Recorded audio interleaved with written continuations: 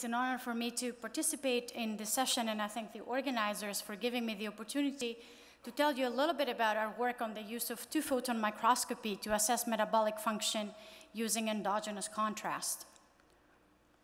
Okay. Cellular metabolism refers to a set of pathways and processes that the cell has developed to produce energy and to synthesize important components for its function. So as you may imagine, whenever a disease develops, including diabetes, obesity, cardiovascular disease, neurodegenerative diseases, and cancer, they're typically associated with a significant metabolic dysfunction. And while we understand quite a bit about metabolic pathways, we still have a lot of way to go, especially in terms of understanding dynamic changes in metabolism and heterogeneity. Mitochondria are the powerhouse of the cell.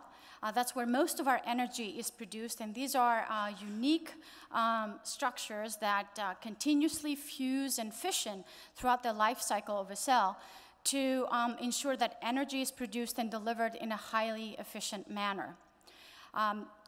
Making connections between mitochondrial morphology and mitochondrial function is something that we're just starting to do, and I think that's an area where some of the optical tools we're developing actually can make an important impact. So we have a wide range of tools to assess cellular metabolism. PET and fMRI are mainstays of the clinic to assess brain function and detect tumors based on metabolic changes and or differences. In the lab, we use techniques such as carbon labeling and mass spec and a whole range of other biochemical assays to assess metabolism, and those fuel this recent explosion in metabolomics.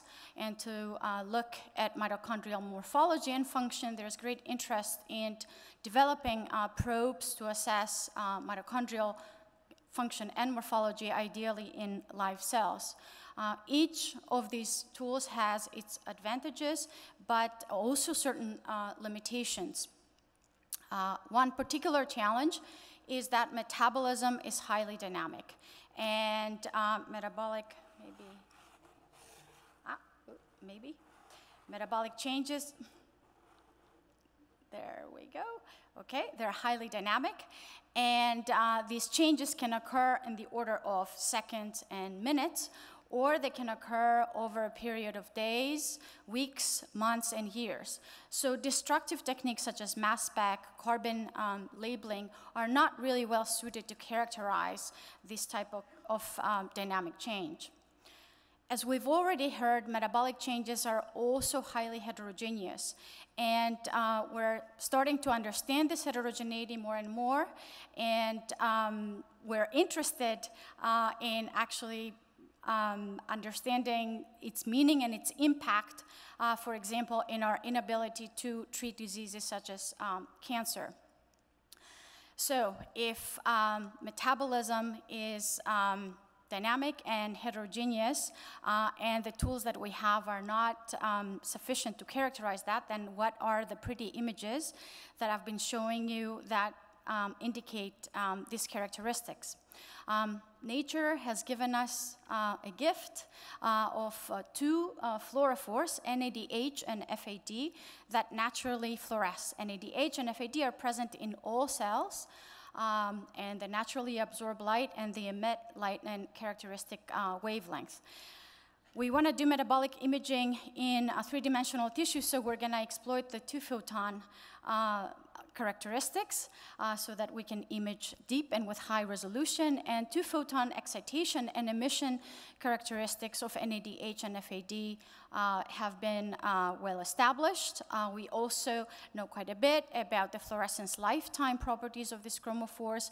So we know, for example, that NADH that is free in the cytosol has a much lower lifetime than NADH that's bound and is typically found in mitochondria.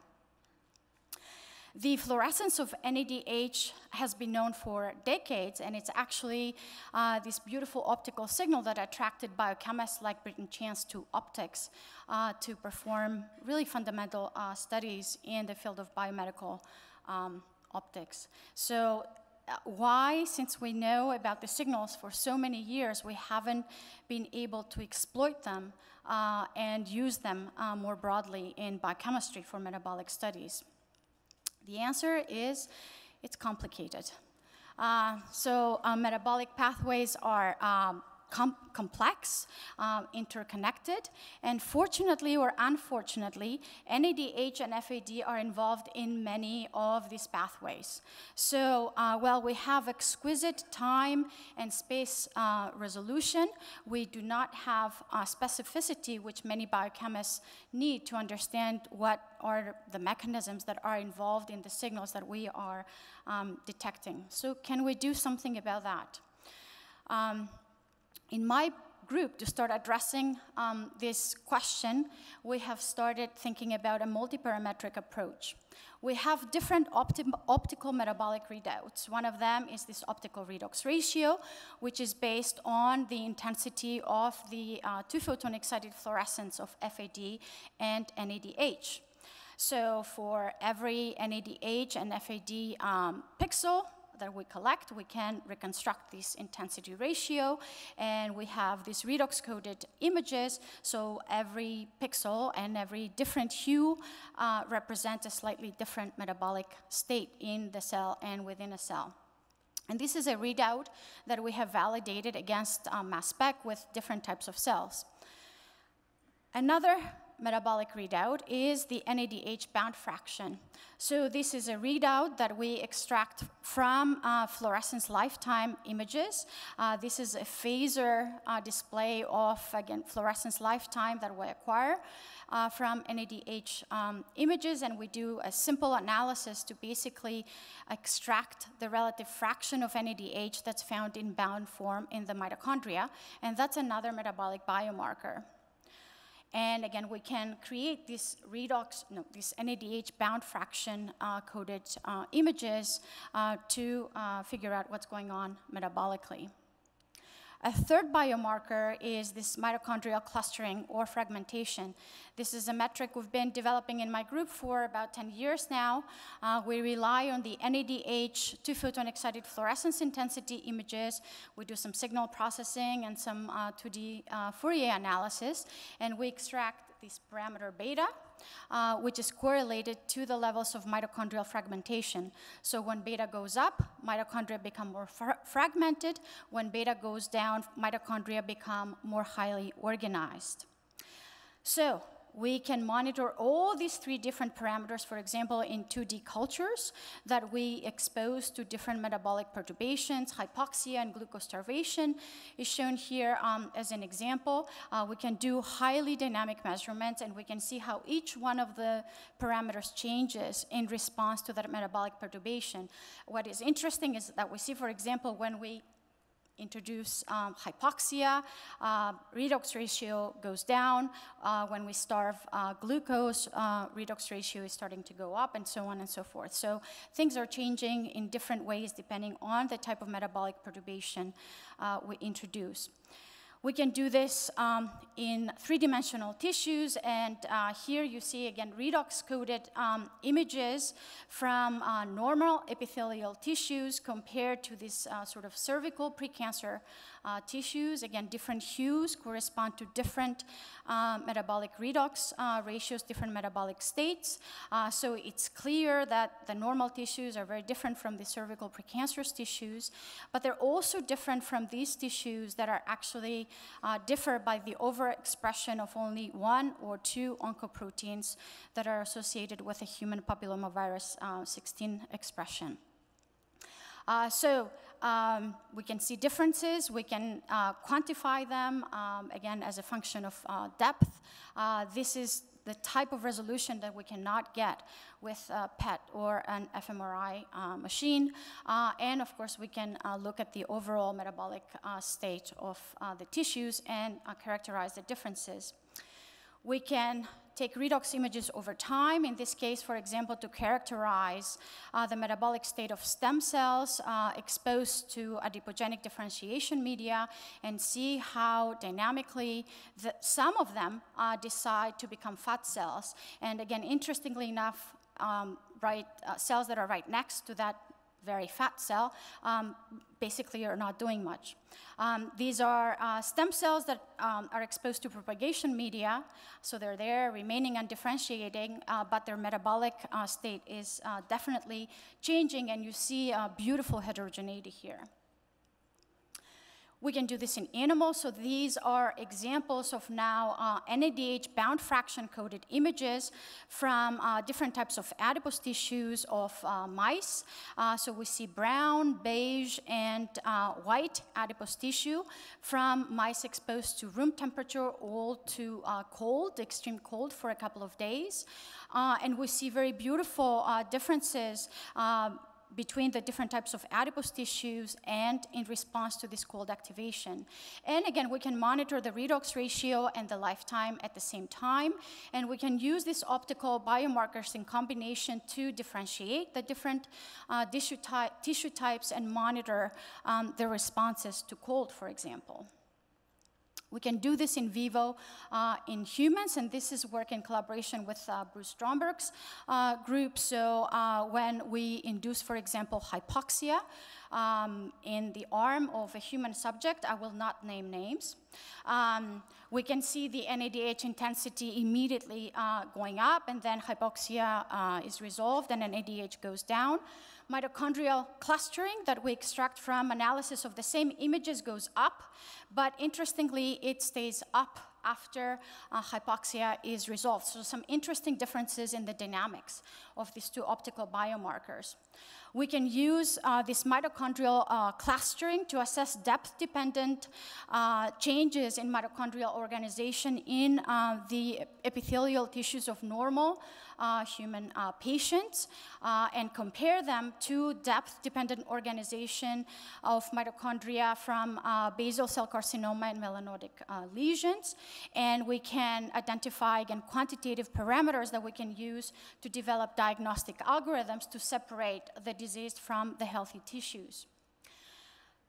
So I have shown you beautiful images, of course I'm biased, demonstrating heterogeneity and time dynamic measurements. Can we get any information that's specific? And I think we're getting there.